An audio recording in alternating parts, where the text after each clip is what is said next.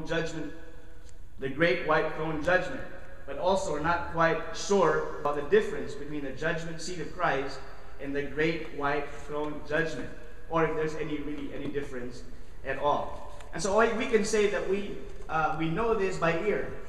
We've heard about this, and we know it's in the Bible, and we know that it's going to happen in the future, but we're not really quite sure. We can't really put a finger if we're asked exactly what that is. You know, as a young boy, growing up, I was told by someone, a teacher of mine, and wrongly, that one day I would be standing before God, and there would be a big TV screen, and it would be brought out, and God would show every single sin that I would commit, and that everyone in the whole place would witness, or in heaven, I guess, would witness every single thing that I did. Well, that surely scared me from committing sin, but not for very long. It made me think twice about doing those wrong things, but not for very long. And by the way, that is not true. That is not in Scripture. And I don't mean it's okay for us to sin or to commit secret sins. But I have come to realize, in fact, that in this life, we don't have to wait until a big screen is taken out or pulled out in heaven. And we don't have to wait for that big TV screen in order for our sin to find us out. We don't have to wait for that day. In this life that we live, we can be sure, if you're a child of God, that the sins that you commit in secret, the Bible says your sin will find you out. It can get ugly, it can get painful, it can leave scars, it can sever relationships. It can be painful, embarrassing when those secret sins are revealed. We don't need a TV screen. It will all come out in the open. That's what God said, if you're a child of God. But going back to our subject this morning, I believe that we ought to know for certain, and not just by ear. We need to know for certain what this judgment seat of Christ is all about. We need to know for certain what this great white throne judgment is all about, not just by ear, but according to the verses in Scripture. 1 Peter chapter 3, verse 15. If you will turn with me, please. 1 Peter chapter 3, verse 15. 1 Peter chapter 3, verse 15.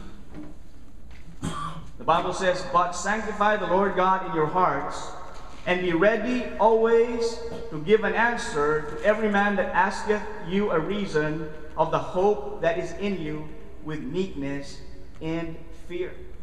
We need to be ready always to give an answer of the hope that is in us. But if we don't really know where in Scripture it shows us about, in this case, the judgment seat of Christ, we won't have an answer. We won't have a ready answer for those who will ask of us. And that's why, by the way, we go through discipleship class. And discipleship class is not only just for new believers. Believe me, when I was teaching this discipleship class, I learned so much. Things that probably I knew about in the past. I knew by ear. But going through discipleship class, I saw the verses in Scripture that talked about biblical separation, that talked about sin, that talked about the need to remain faithful, the need to get baptized. All these things is because it is in the pages of Scripture, the Word of God. That's why we also have Sunday school, because there we have it's a Bible study, and we really look into the verses that talk about, in today's lesson, we talk about the characteristics of God. And that's why we'll be conducting personal evangelism classes, so that when a person asks what it means to become born again, how to become born again, we will be able to open to Scripture and show them exactly what it means to become born again. You know, yesterday, a Tibetan man asked me, we had our street evangelism yesterday. We gave out coffee, and we had a good time talking to a lot of people yesterday. But this man came up and he asked me several questions and made me realize that we need to be equipped. We need to be equipped with the Word of God. Otherwise, we lose opportunities to tell people about Christ. To many people, there seems to be a great disconnect between Christ and the way the Christians have dealt with non-Christians in the past and even in the present. How do we witness to these folks about the love of God and the sacrifice of Jesus if we don't really know what Scripture is talking about. You know, a whole lot of people today, I meet people and they just say, you know, all we need is to be good in this life and we'll be okay. That's all we need to be. Because if we're going to be good, we treat others well, then the good Lord will take care of us, and that's all that we need to do. Well, see, again, if we don't know the verses in Scripture, we won't be able to explain to the person that yes, we need to be good, and being good is a result of of Christ in us, but good works apart from Christ is really worth nothing. And so that is why we need to be ready, and that's why we need to study this morning. Hebrews chapter 9, verse 27, if you will turn there. Hebrews chapter 9, verse 27. We're talking about the judgment seat of Christ. Hebrews 9:27 says, "And it is appointed unto man once to die, but after this, the judgment." It is appointed unto man once to die, and after this, the judgment. Clearly, there will be a day of reckoning for every person. Each one will stand before God one day, and not one person will miss the day of judgment. Not one person will miss the opportunity to stand before God and give an account of himself. Romans chapter 14. Romans chapter 14. Romans chapter 14, verses 10 through 12. Look at what it says here. "But why dost thou judge thy brother? Or why dost thou set at naught thy brother? For we shall all stand before the judgment seat of Christ." You might want to underline that. Judgment seat of Christ. "For it is written, As I live, saith the Lord, every knee shall bow to me, and every tongue shall confess to God. So then every one of us shall give account of himself to God." No one will escape the judgment of God. One day he will face God, whether the judgment seat of Christ, and we'll look at later the great white throne judgment. 2 Corinthians chapter 5, verse 10. 2 Corinthians chapter 5, verse 10. And again, that is our text this morning. "For we must all appear before the judgment seat of Christ." There, you might want to underline that everyone may receive the things done in his body according to that he hath done, whether it be good or bad. The outline this morning is quite simple. If you're taking notes, quite simple. Number one, let's look at who will appear before the judgment seat of Christ. Who will appear before the judgment seat of Christ? When will be this judgment seat of Christ? The second point. And then third, what is the purpose of the judgment seat of Christ? And then fourth, how do we prepare for the judgment seat of Christ? First of all, who will appear before the judgment seat of Christ? You see, both Romans chapter 14, we read it already, and 2 Corinthians chapter 5 clearly establish that the judgment seat of Christ is not for every person. This particular judgment is for the child of God alone. Now, a person who is not a child of God will appear before the great white throne judgment. That those who have rejected Christ, those who will reject Christ, will reject the plan of salvation that God has laid down, will appear before the judgment, great white throne judgment. We're not going to be focusing on the great white throne judgment. We're going to be focusing this morning on the judgment seat of Christ, before which every believer, child of God, will appear. But just very quickly, go with me, Revelation chapter 20. This verse talks about the great white throne judgment. Revelation chapter 20, verses 11 through 15. This is what's going to happen on that day. "And I saw a great white throne, and him that sat on it, from whose face the earth and the heaven fled away, and there was found no place for them. And I saw the dead, small and great, stand before God. And the books were open, and another book was open, which is the book of life. And the dead were judged out of those things which were written in the books according to their works."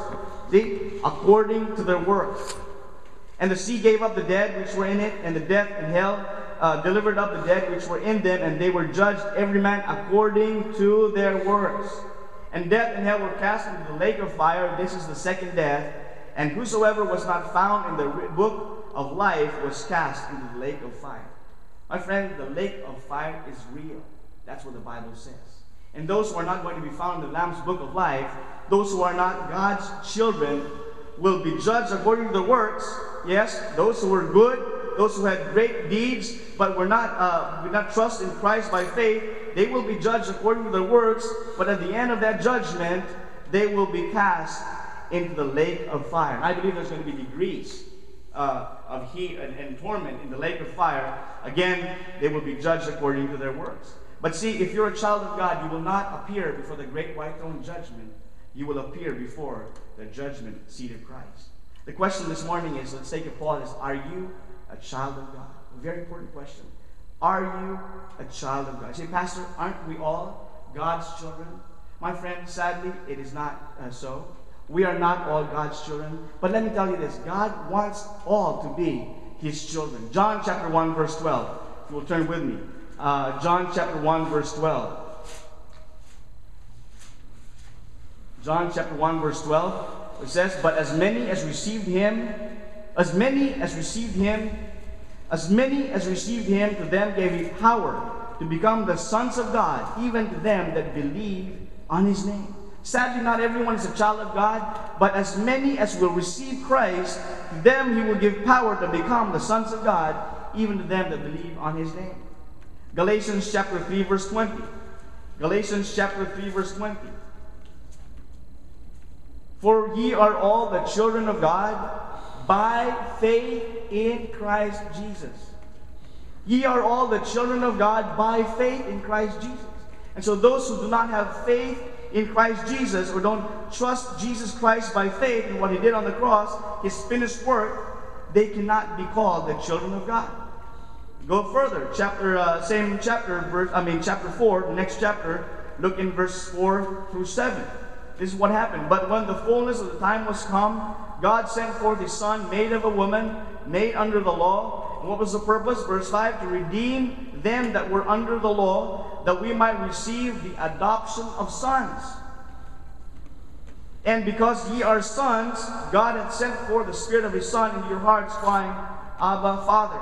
Verse 7, wherefore thou art no more a servant, but a son, and if a son, then an heir of God through Christ. Not all are God's children, but God sent His Son, Jesus Christ, to die on the cross, not to condemn the world, but that the whole world might believe and come to repentance and become a child of God, be adopted into the family of God. I just want to make that clear this morning. And that is our message. We go out there on the streets and we tell people to repent from sin. That's what the Bible says. We tell people to become a child of God, and because that is the desire of God. So again, first in our outline is who will appear before the judgment seat of Christ. Go back to 2 Corinthians chapter 5, verse 10. Why do we say that only God's children will appear before this judgment seat? It says here, for we must all appear. Here, the Apostle Paul is writing a letter to the Christians in Corinth, to the brethren in Corinth. And so he was addressing the believers. He says, for we must all appear before the judgment seat of Christ. The same thing goes for Romans chapter 14. Romans chapter 14. Here we see the Apostle Paul admonishing the Christian. And so it is addressed to the brethren. And he says, we shall all appear before the judgment seat of Christ. And so, again, who will appear before the judgment seat of Christ? Only the children of God. Secondly, when will the judgment seat of Christ take place? When will this take place? Now, some believe that it will take place right after the rapture. But I believe from Scripture, Hebrews 9:27 says, it is appointed the man once to die, but after this the judgment. I believe that the moment a person dies, a Christian, a child of God dies, unless Christ returns already. But when a person dies, a child of God, immediately he stands before God and stands for judgment. And I believe that he stands before the judgment seat of Christ. That's what I believe, and I believe it is based on Scripture. Thirdly, what is the purpose of the judgment seat of Christ? What is the purpose of the judgment seat of Christ? First of all, what it is not. It is not about salvation.